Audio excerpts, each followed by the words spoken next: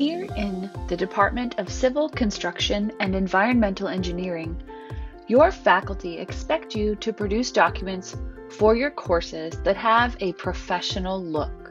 In this video, you will learn how to do this. To begin, there are two key principles to keep in mind for creating professional engineering documents: having a consistent, formal look, and organizing the information so that your audience can follow easily and understand. For the first principle, to give documents a consistent, formal look, your documents should always be typed. You should also use the same font type and size throughout. As a standard, we recommend Times New Roman, size 12, in a black color, although there are other font options you could choose that will be legible and accessible. A link to these will be provided in the video description. You should also follow professional formatting standards for engineering documents.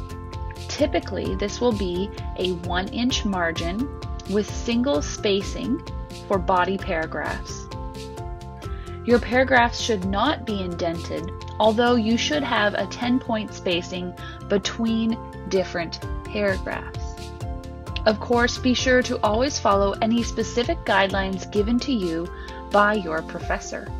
For the second principle, your documents should be neatly organized according to audience expectations so that they can easily find information.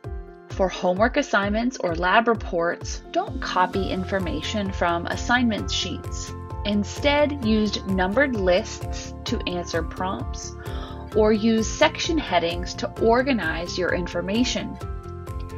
For example, standard report headings include Introduction, Methods, Results, and Conclusion.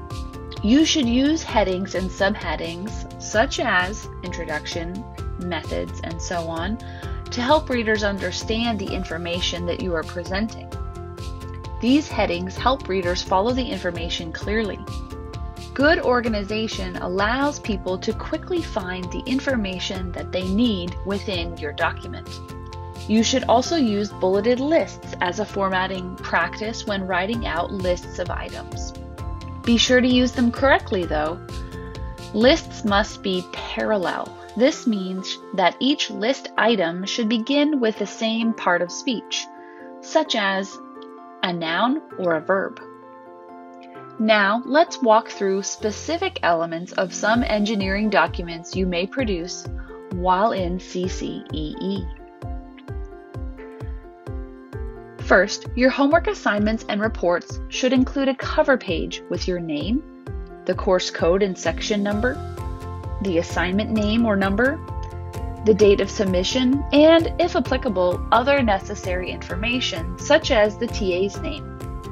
You should center the information on the page with the title in the middle and other information at the bottom, as shown here on the screen.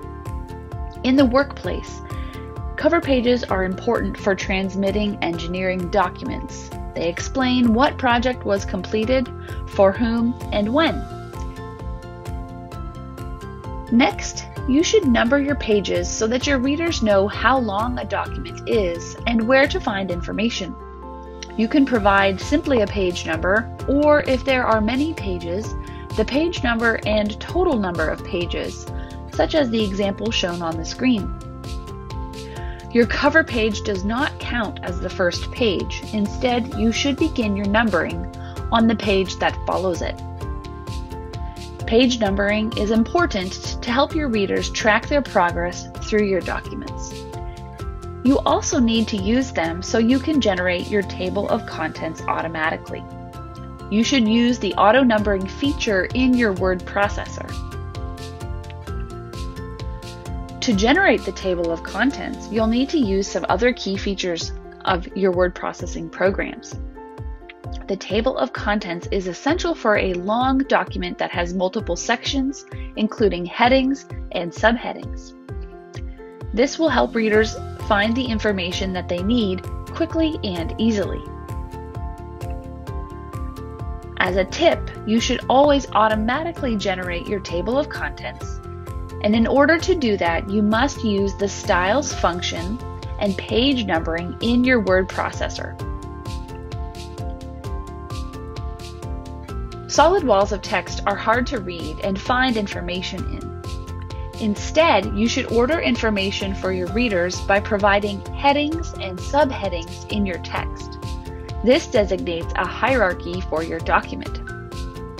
Headings should be a larger size, such as a 16-point font, and bold, while subheadings are a medium size, such as 14 and italicized. For body text, if you use headings, you do not need to indent paragraphs. Use single line spacing for a professional look with 10-point spacing between paragraphs and sections, such as shown on the screen here. These general tips will help you produce a professional, formal-looking document for your coursework here in CCEE. And it will also prepare you for creating documents in the engineering workplace. Be sure to always follow any specific instructions given to you by your faculty for a given assignment.